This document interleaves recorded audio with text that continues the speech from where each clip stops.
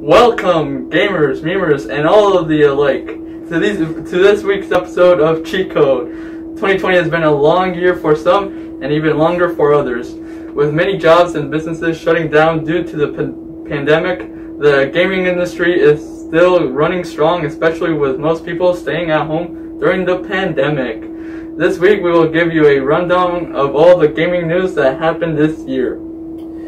Alright, so let's start off with the big headlines of 2020. So we've got the reveal of the PlayStation 5 and the Xbox Series X. If you don't know, they're both releasing holiday of 2020, and that's all has been released for the release dates. You may be thinking, what could be better than the current generation of consoles that we have today, like PlayStation 4, Xbox One X, and the Nintendo Switch?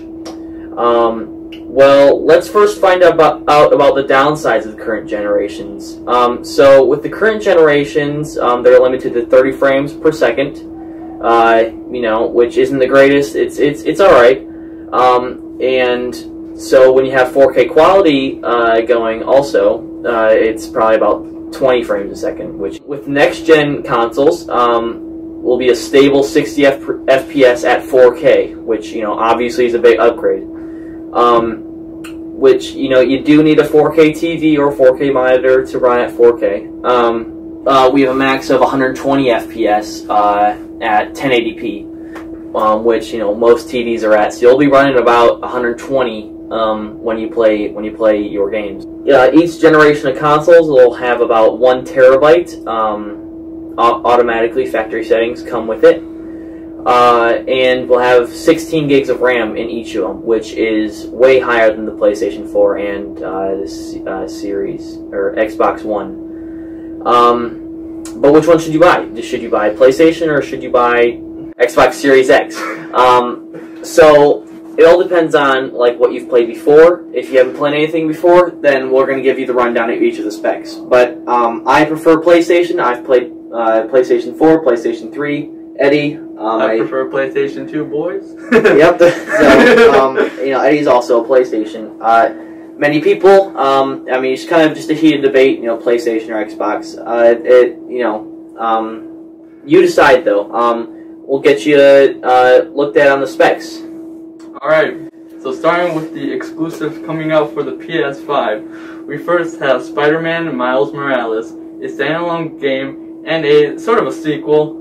The developers kind of said, yeah, it's sort of a sequel to Marvel's Spider-Man. It's also the launch title for the PS5. The next game we have now that's coming out is Horizon Forbidden West, and that's the sequel to Zero Dawn, and it's set to release around 2021. Nice. Now for the upcoming games coming out for next gen overall, so for both consoles.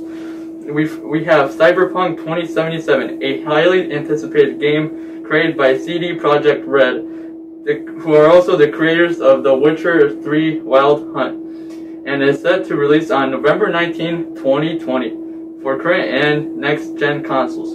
Next, we have Rockstar releasing a game for next-gen. Can you guess what it is, guys? I'll give you it. It's not a new game. It's GTA 5. Yeah, that's right, guys. GTA 5 is releasing for next-gen consoles. We'll give you a few seconds for that disappointing news. But now we have even better news. We have Resident Evil 8 Village by Capcom. It's coming out for next-gen around 2021. With the popularity of the last 3 releases, Resident Evil 7 Biohazard, Resident Evil 2 Remake, and Resident Evil 3 Remake, there are going to be some expectations from Capcom to deliver again with this game.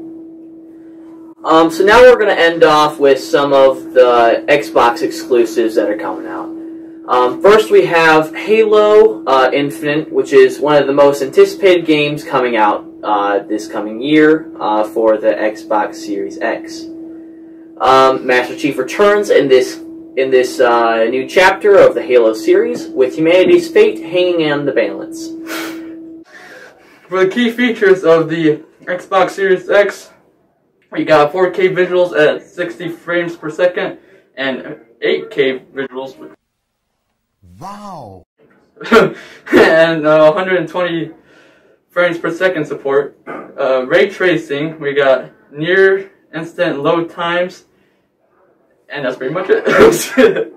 And for the games coming out, like we mentioned, there's Halo Infinite. There's also Senua's Saga, Hellblade 2, and they're full of Xbox One backwards compatibility, so you can play it with your Xbox One. You don't have to get the Series X or the Series S in order to get it.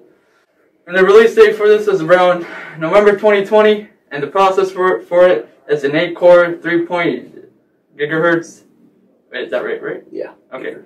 AMD Zen 2 GPU. That's good. Alright. Alright, so that's all we're going to have it for today's cheat code. It was a good day today. Eddie, you can sign off with us, and we'll leave it to you. Yeah. Alright, see you on the other side. And geek on. Geek on, boys. Oh, God. Oh, I'm sweaty. Don't let your kids watch it.